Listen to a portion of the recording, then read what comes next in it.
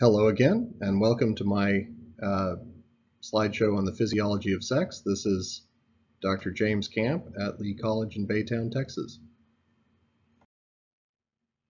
All right, there are two unique physiologies that we talk about in terms of the sexual response in the reproductive system. The first is that there's a unique tissue type here called erectile tissue.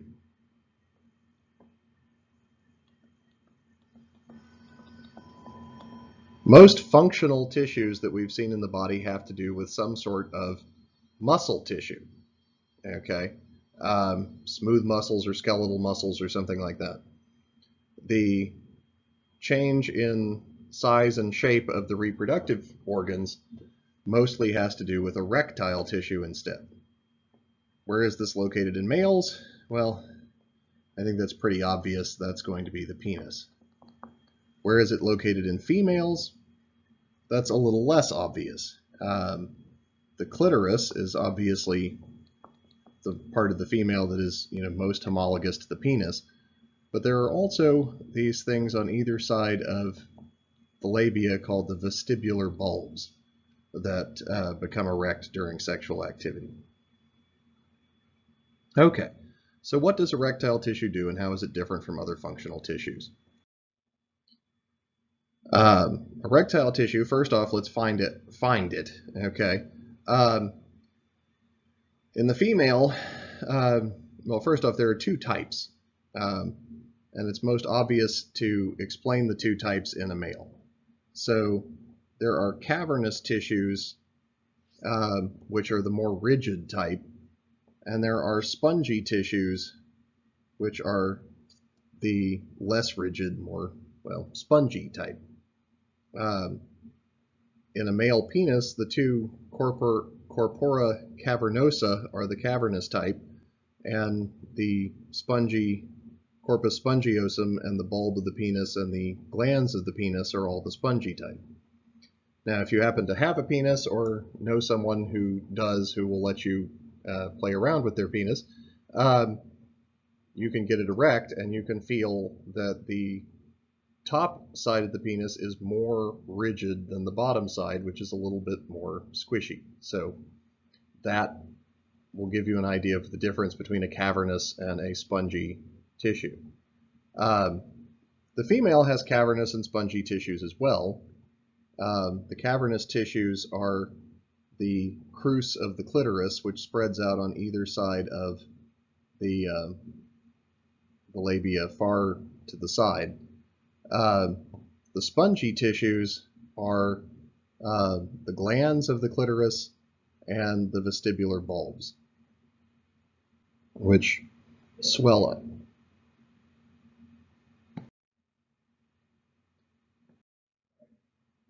All right, and erectile tissue, how does it work? The tissue is made of tiny spaces that by themselves have little or no shape or substance. They're called flaccid or detumescent. You can think of it as being like if you took a bunch of empty water balloons and tied them together, you'd have a flexible, floppy, flaccid substance. As the spaces fill with blood, vasodilation occurs during the erection process. As the spaces fill with blood, they swell to a defined shape and harden. They become erect or tumescent. Here we've filled the water balloons with water, and so each water balloon by itself is a little bit rigid, and if you tie a whole bunch of them together, they kind of form a rigid structure. So the parasympathetic nervous system is stimulated.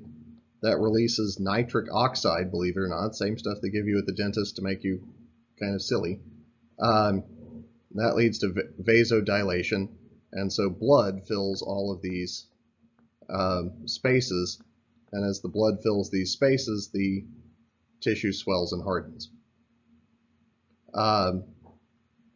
When the sympathetic nervous system is stimulated for a long enough time, vasoconstriction occurs, and blood leaves the tissue, and it flaccidates or detumesces again.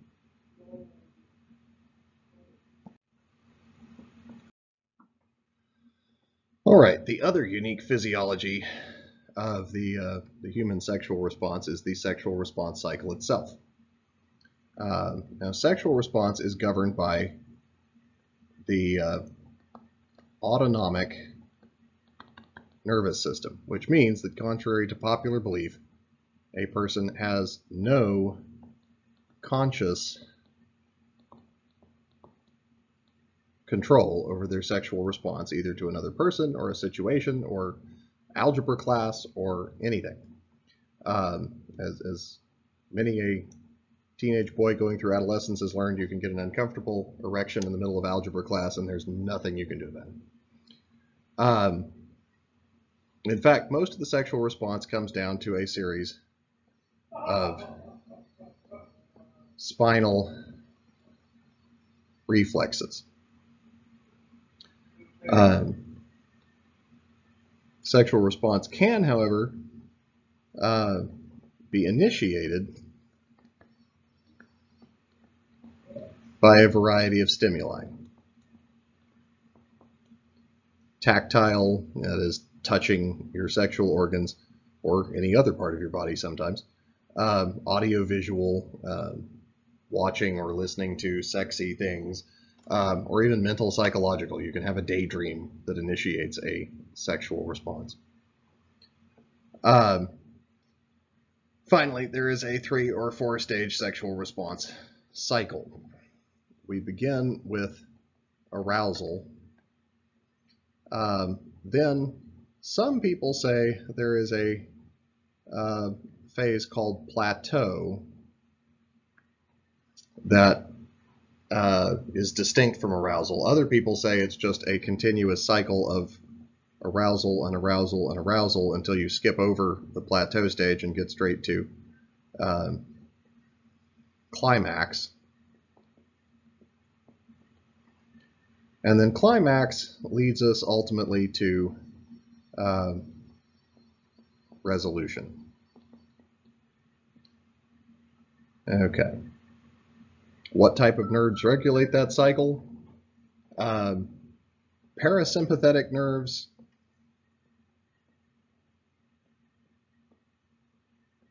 though we usually associate them with being relaxed, parasympathetic nerves actually initiate the sexual response cycle, and sympathetic nerves resolve it.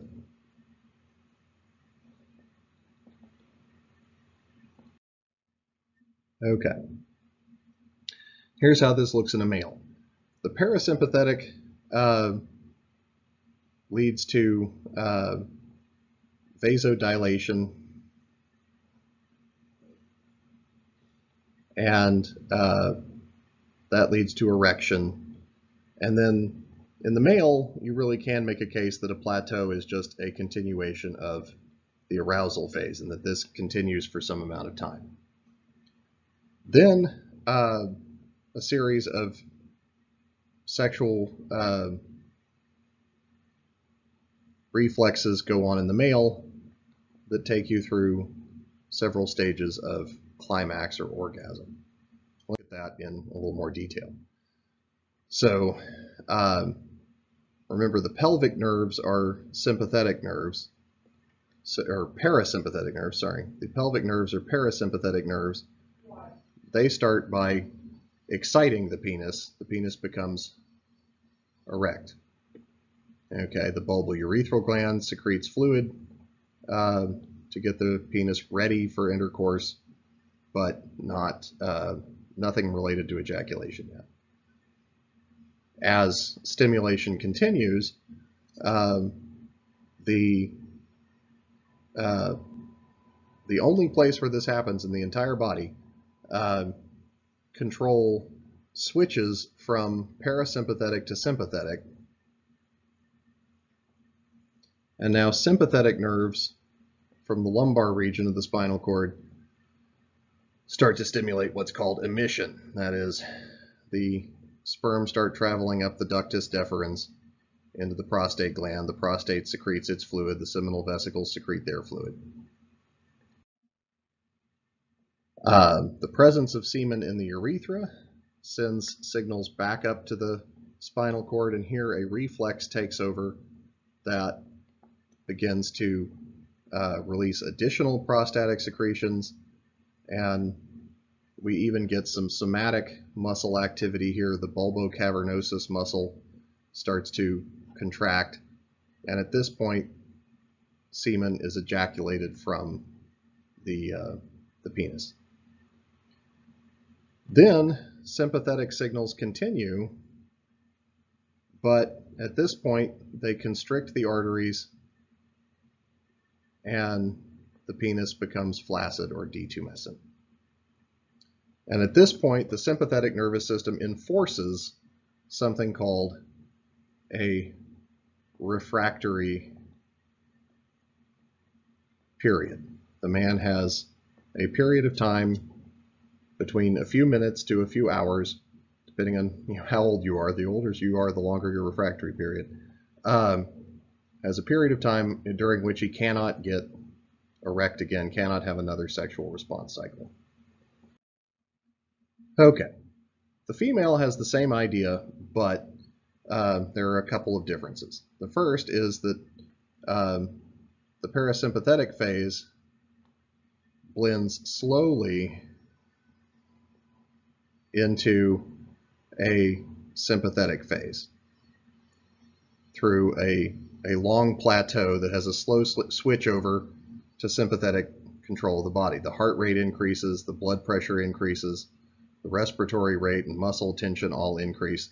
The woman just becomes more and more physically excited. But before that can happen, we have the parasympathetic stuff. The vasodilation leads to erection of the clitoris and lubrication of the vagina. Ultimately, when full sympathetic control takes over, we have an orgasm, rhythmic muscle contractions, giant release of dopamine in the brain. Where this changes from the male is that the sympathetic nervous system then hands control back to parasympathetic, and parasympathetic can direct us right back into another excitement phase, and we can have this whole thing become cyclical and have multiple orgasms.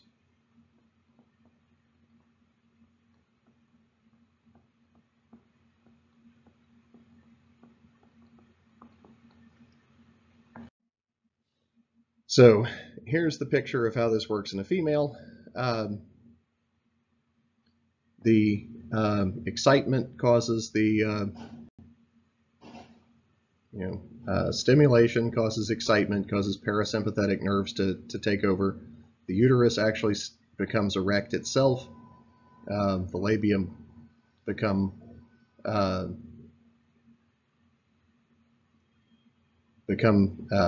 the vestibular bulbs in the labia become erect.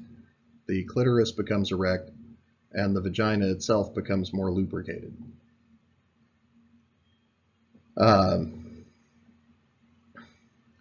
During plateau phase, all of this continues, and the orgasmic platform, the vagina, kind of grabs onto the penis. Then, when we switch over to orgasm, the muscles all around here contract rhythmically, and it is possible if the male ejaculates at the same time that the cervix can actually scoop up the semen, and the uterus can use peristalsis to pull that semen up into the uterus and toward the fallopian tubes where the eggs are waiting. Then we hand this back over to the parasympathetic. The uterus returns to its original position. Everything relaxes unless we continue stimulation, and then again this whole thing can happen over and over and over again. Okay. Come to class next time for the exciting conclusion of the reproductive system. Do you want to build a fetus? Okay. Have a good night. Thank you.